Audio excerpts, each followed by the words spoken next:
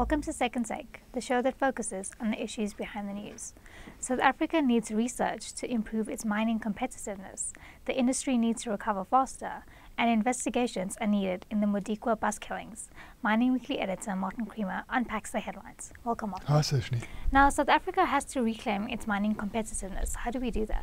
You know, our competitiveness was strong in the past, and we lost that because in 1994, the Comro Institute that did a lot of research was combined with the CSIR, and it became a public institution rather than a private sector institution. And those 600 people that used to work flat out there in Carlo Road, they dissipated around the world, and other people got the benefit of that research. And we saw the CSIR try to come forward, but it was unsuccessful.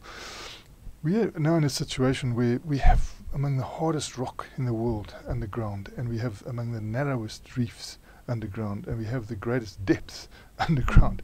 And unless we come up with a solution, mining at that level is not going to be economic. But if we do come up with a solution, we then become the world player, because the world hasn't reached those levels yet by a long shot.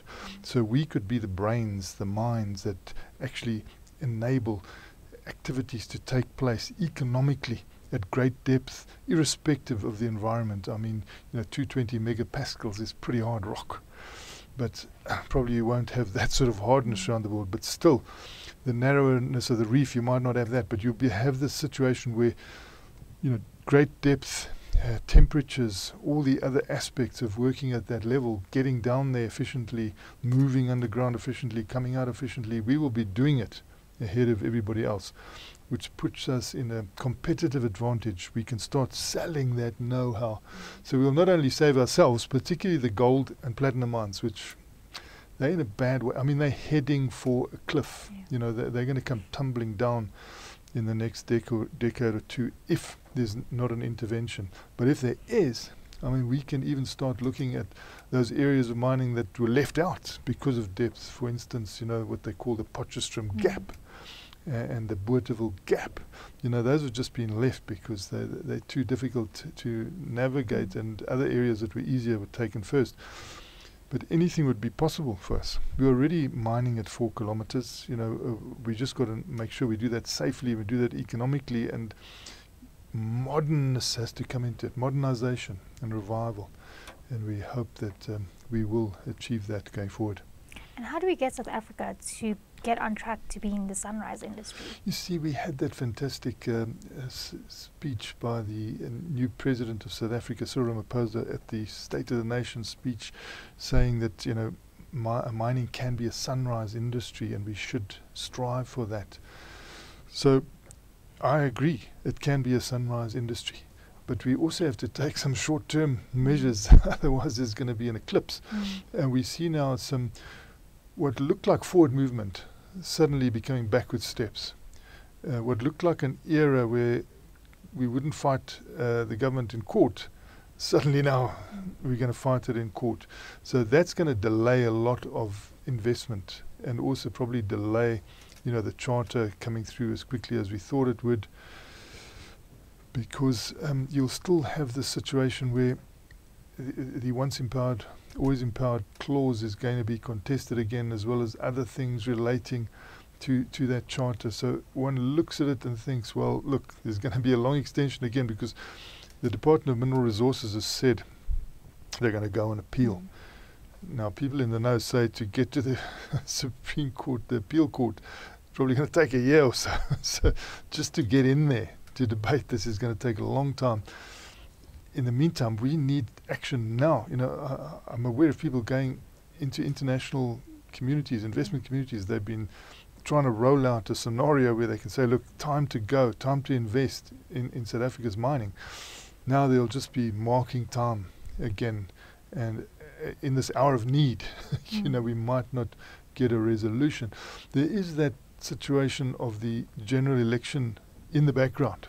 And you've got new leadership of the African National Congress, the ruling party, wanting to put its best foot forward at those elections and wanting to get as big a majority as it can. This might be behind some of the delaying action that we're seeing. It could be politics.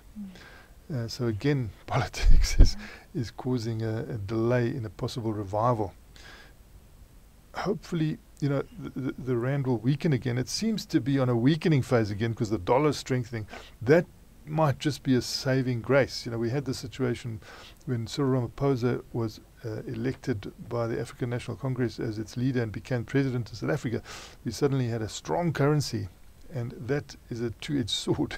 It was good, but it was bad. It was bad for the mining industry that needed a softer currency.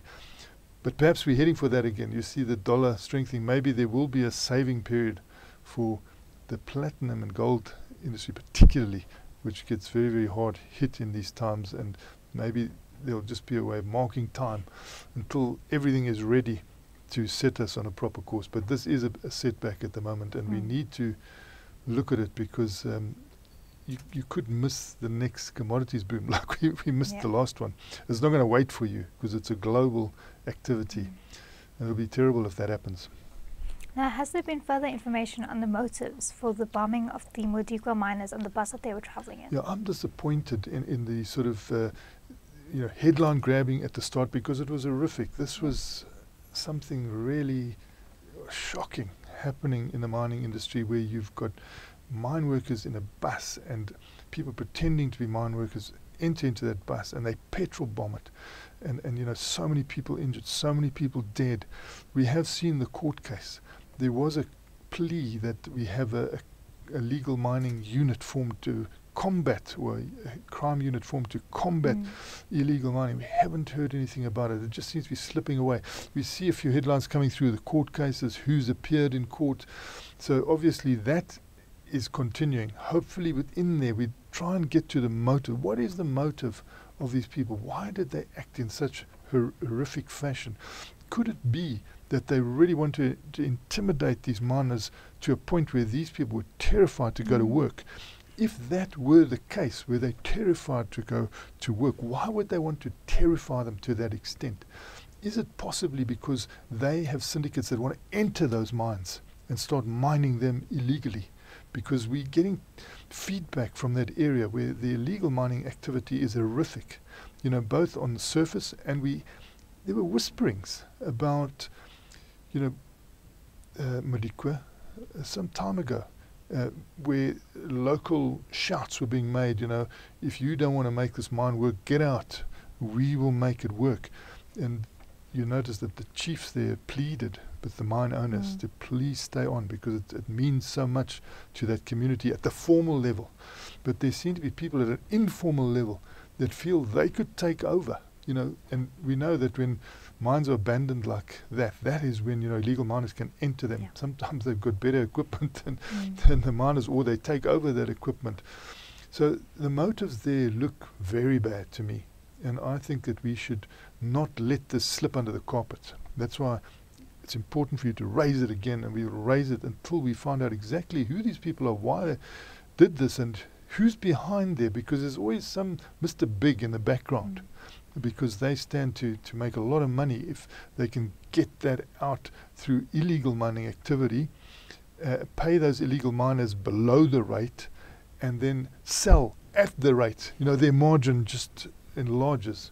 So I would love to make sure that we get to the bottom of that, and we will keep looking at that. Thanks for speaking with us, Mark. It's a great pleasure, Sashni.